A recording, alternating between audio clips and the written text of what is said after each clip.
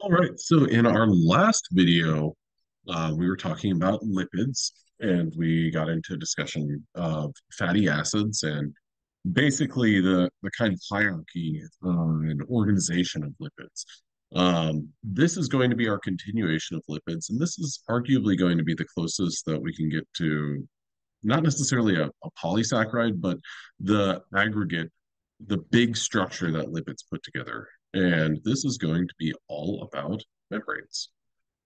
Okay, so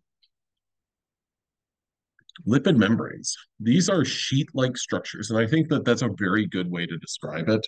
Um, a sheet, and they are basically two molecules thick. Now, keep in mind what a molecule of a lipid looks like. We've got a triacylglycerol, and then we've got that polar head group.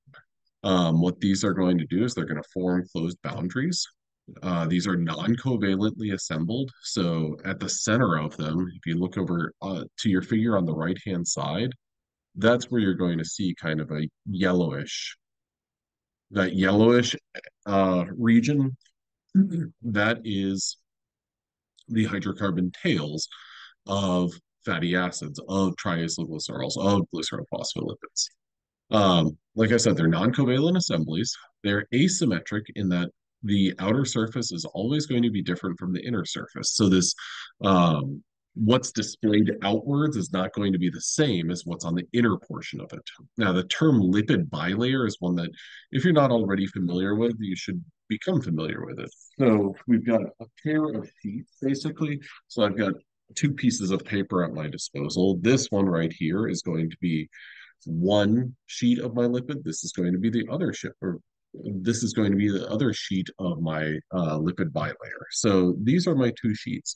Now, everything that's exposed out here, this is the outside of my cell, it's going to be different from what's displayed down here on the underside.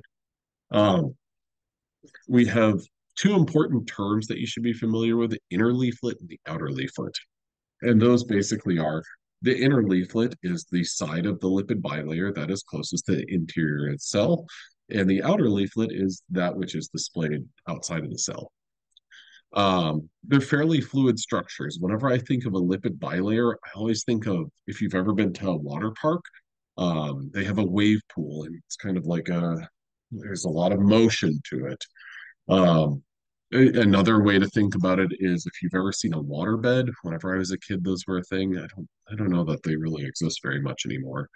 Um, but they have some mobility. Now, one thing to keep in mind is that it's still like intact.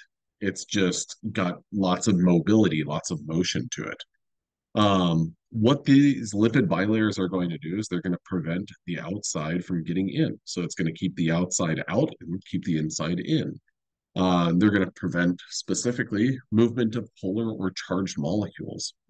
Now, they are electrically polarized, which means that the charge of all of the species outside is going to be different from that of everything that is inside.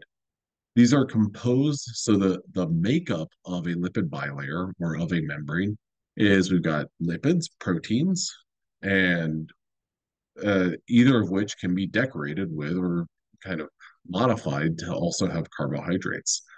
Now, we use proteins to allow movement of molecules and information across the cell membrane. So, what that means is that there are small molecules that are going to migrate from one side to the other, uh, and proteins are going to largely facilitate that. There are some things that can move across a lipid bilayer, but they're kind of few and far between.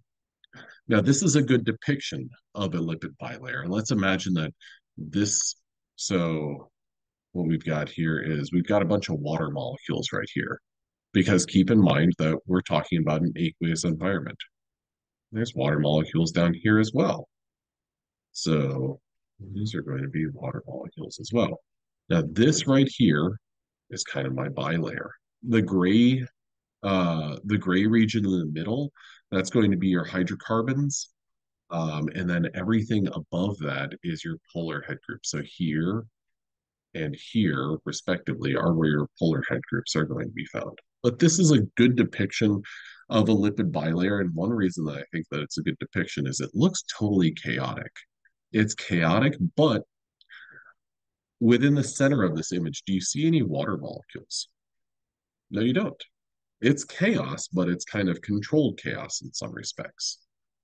So this is a good depiction of what a lipid bilayer can consist of.